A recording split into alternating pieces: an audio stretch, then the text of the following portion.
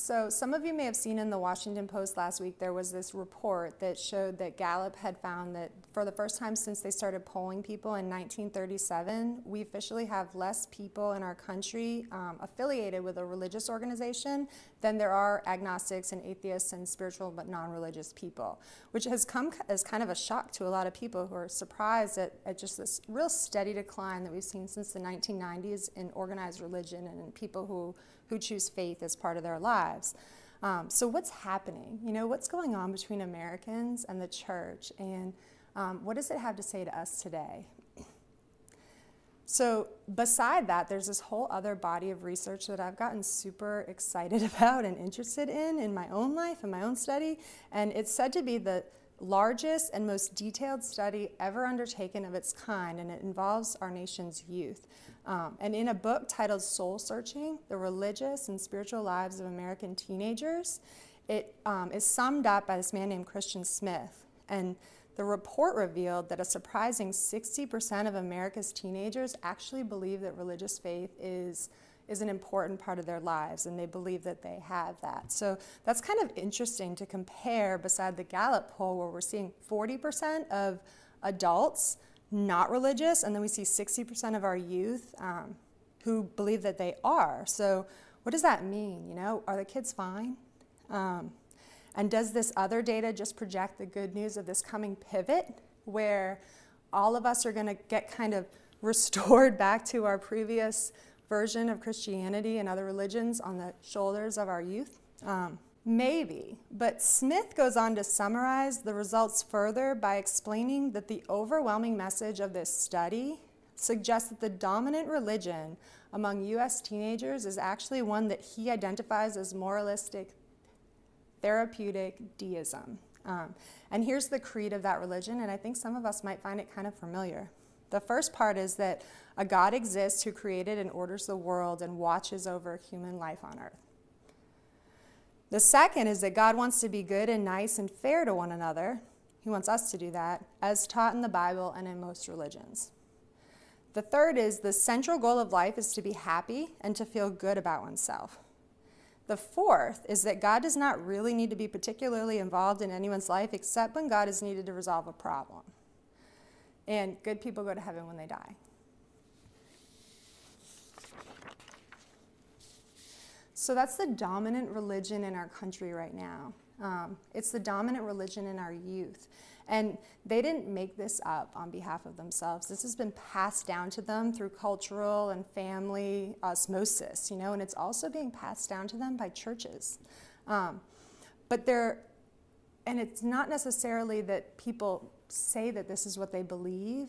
What's more important is that they're living as if they believe it. And that, how we live and what we do is actually what represents our truth. But what about what I just listed above?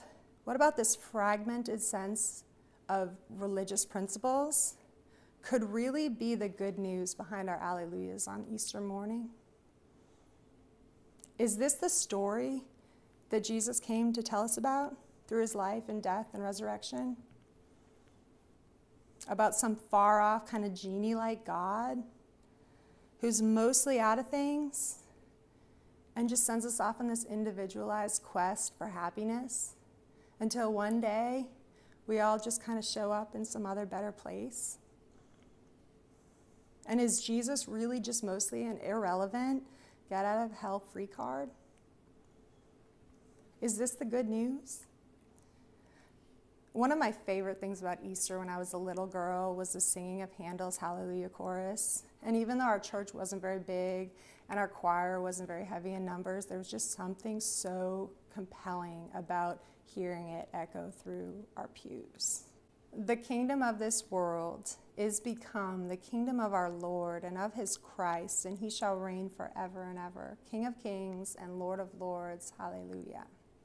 It's all there in 6 short lines. It's the victory cry of Easter morning. But how often do we sit and hear it and sing it and even believe it from the pews, but then just head off into the world and live in that fragmented version of religion that I just explained? How often do we turn to a world where the kingdom of our Lord is distant? and where the reign of Jesus appears as nothing more than a future promise for another time and place. And where we're just kind of left here trying to be kind enough while we direct our whole lives in pursuit of happiness. And really, it's very American of us to do that, right? Because our Declaration of Independence even it says that one of our inalienable rights is to pursue happiness.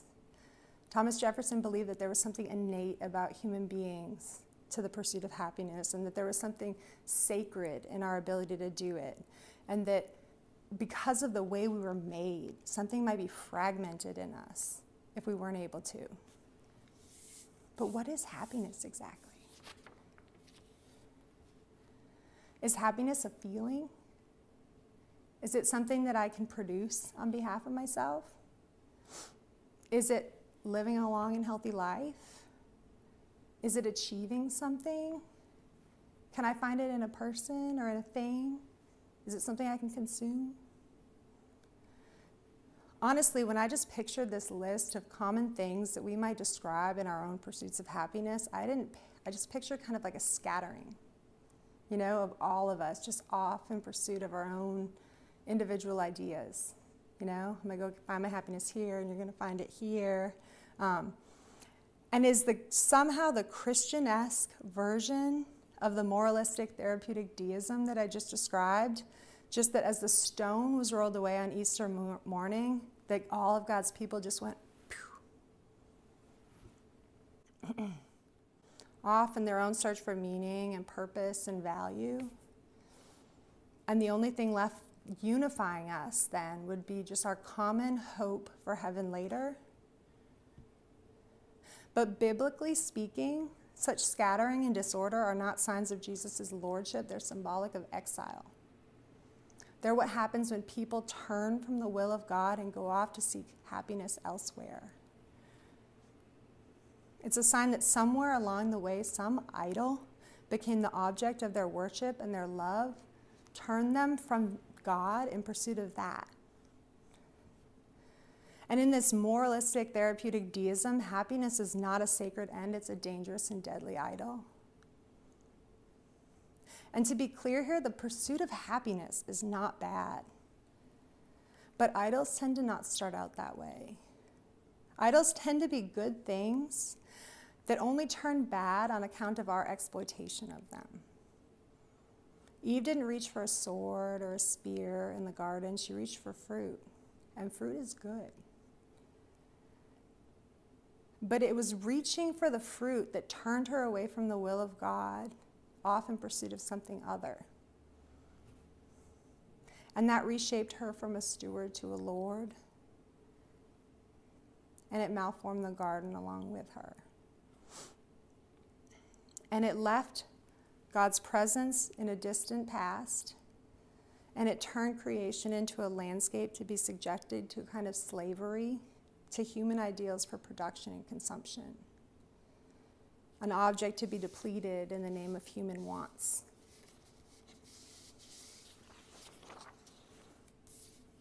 That's the outcome of idolatry.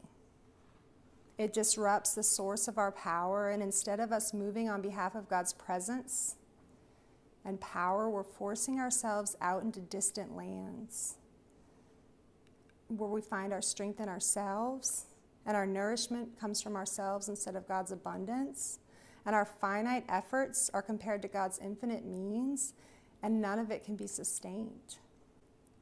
So when the Industrial Revolution introduced stuff like the tractor and then chemical fertilizers and pesticides to American farming, there was this pull that redirected the farmers' focus from being good stewards of their land to being producers instead. And it started out from this genuine concern over rising populations and the fear that we might not be able to continue to feed all the people who were showing up in our nation. And soon, through the help of machines and additives, the farmers no longer had to rely on the ancient practices and ways of engaging with the complexities and mysteries of creatures and creation. And instead, they could just eliminate everything they didn't want to deal with and just pour all their effort into produce. And they had found this happiness in that because they had freedom, and then they were growing wealth. But In orchards, these new ways of farming enabled them to train fruit trees upwards, which seemed great because when you do that, you can just fit them tightly in and instantly increase your pounds per square foot. But what was lost in that shift is root development and stability. And so instead of having strong outward limbs that were characteristics of ancient fruit trees, they were just these tall trees that were always liable to just topple over. And it means that they're also not absorbing nutrients beneath the surface the way they used to. And added to that is the issue that the pesticide applications are slowly sterilizing the soil, and they're killing off all the microorganisms, and the fertilizer doesn't restore the trace minerals in the same way that manure and organic material does. And it's hard to tell the implications from this when you're just at the grocery store and you're comparing apples to apples. But what's interesting is that there's this phenomenon called hidden hunger, where we're eating the same fruit that our ancestors used to, but it's not giving us the same thing. We're consuming it, but it's missing something. Because these new practices that were developed entirely for production and ease in the pursuit of happiness are robbing our tables of substance and depth. And today it's just leaving us hungry and wanting more. But if we don't change our direction, future generations will have nothing but an empty plot that they can no longer cultivate. Jesus tells a similar story. And if you spend any amount of time with me, you know that I tell this one all the time, but I just think it's so instructive of how our pursuits give shape to our lives, and how what we pursue on earth forms not just us, but the world. So, that's exactly what happens in this story. And I know that the favorite thing to do with this one is to just kind of pick your box and sit in it, like you're the older son or you're the younger son. But what I want to ask you guys to do with me today is just sit with me in the story of the younger son for a minute. The younger son who began with a good beginning in his father's home, and who set off to this distant land and demanded his inheritance because he wanted happiness. Because he wanted something that he thought he couldn't find there. And so he went off to exploit it in a distant land. This is Eve. This is Adam. This is Israel. And this is us over and over and over again. Every single time we place pursuing happiness over the kingdom of God. Every time we opt to pursue anything apart from God's presence. And it leads to exile and depletion every single time. And that's what's happening to this young son, right? He's lost in this far-off land. And he's scattered himself. And it's left him starving and depleted in a land that looks just like he feels. Have you ever had one of those weird moments where you poured yourself into some end? You know, whether it was like the pursuit of a job or the pursuit of some possession, or finding a spouse, or some vacation, whatever it is, and then you got it, and it was right within your reach, and all of a sudden you realized it wasn't happiness that you were feeling, and it was like kind of a weird kind of emptiness instead. It's kind of like a kid on Christmas evening, you know, where there's wrapping paper everywhere, and before all the dust has ever even settled on everything they got, they're looking around for something more. It's because the happiness in this world will always fail us. It can't sustain us. It can't fill us in a way that meets the demands of hearts that are made to house God. And whenever we set off away from God to pursue it apart from Him, it's always going to leave us feeling empty and diminished. Because even though we think we're leaving God with everything we need in our possession, we might not actually even know we're leaving God at the time. And we set off with our wealth and our strength and our gifts and our everything. It becomes finite the moment it's separated from the power and presence of God. It's in proximity to the Father that our inheritance is made real. And no amount of reaching or striving or pursuing can prevent us from actually looking up from it all one day and noticing that we're in a land of death, that we're surrounded by widespread famine, one formed by a bunch of people just off seeking to exploit and consume and produce on their own behalf.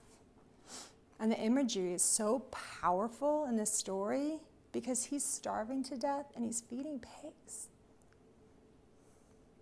This is the world that Jesus was born into. Jesus arrived into a land that was hungry for God's presence. He arrived into a land that was exiled.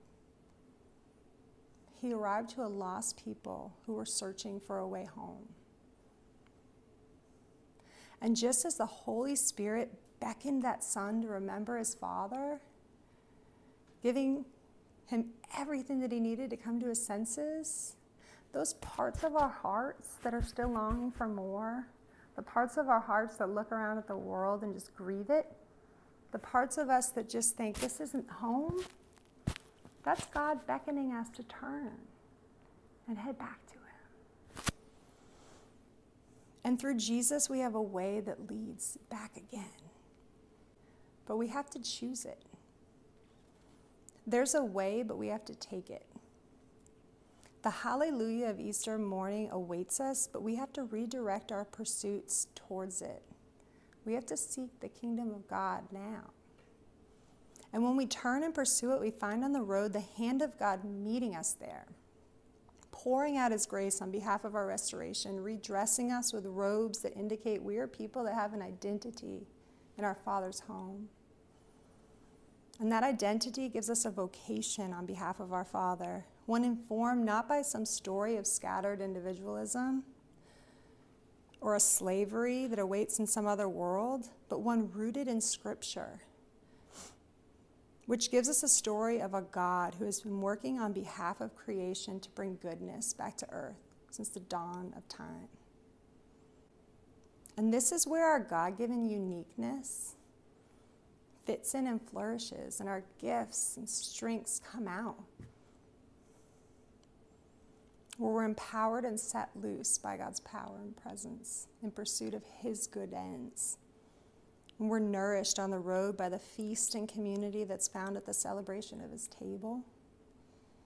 And we find our cohesiveness not in being the same, but through our shared intention to pursue God's way. Jesus did not come to the world to destroy it or to leave it to die at a distance, but to redeem it. The kingdom of this world is become the kingdom of our Lord and of his Christ, and he shall reign forever and ever, King of kings and Lord of lords. Hallelujah. It isn't a question of if or when. It's just, will we choose it? Are we choosing it? And to answer that, all we have to do is look at what we are giving our lives towards. From where and to what end are we putting our time and our energy and our gifts and our resources? Because that's going to become what we make of our lives.